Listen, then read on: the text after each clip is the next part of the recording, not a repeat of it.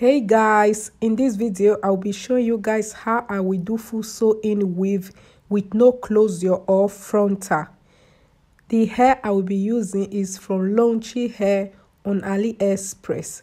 I will be using their Brazilian coiling hair.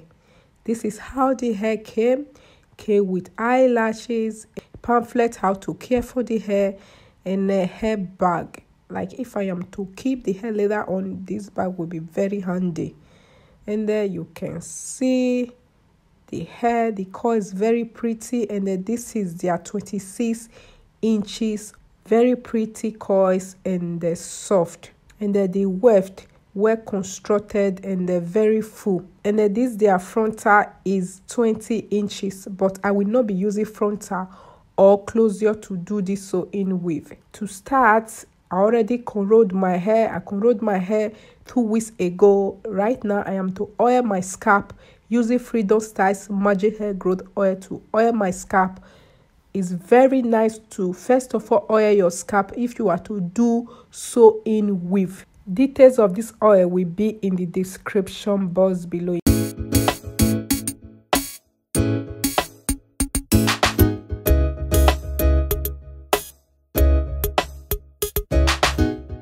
I will first of all start with one bundle of 26 inches, and I will double the weft, and I will use thread to pass through needle, and I will just start to sew.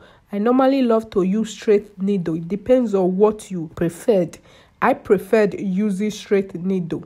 There are some people that love to use bend needle, which is also very good. For me, I preferred straight needle.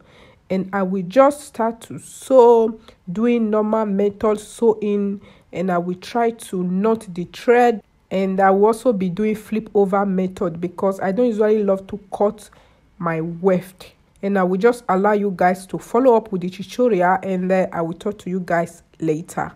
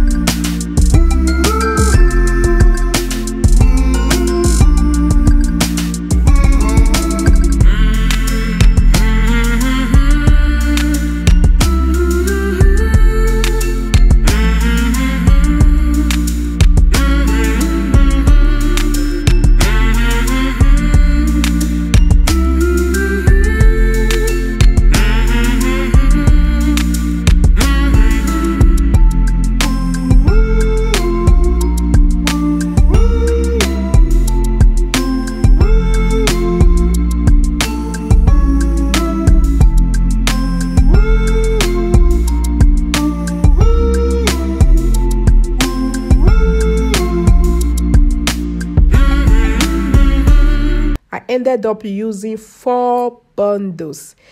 This video is part 1 and the part 2, and I will define the coils in the part 2 video.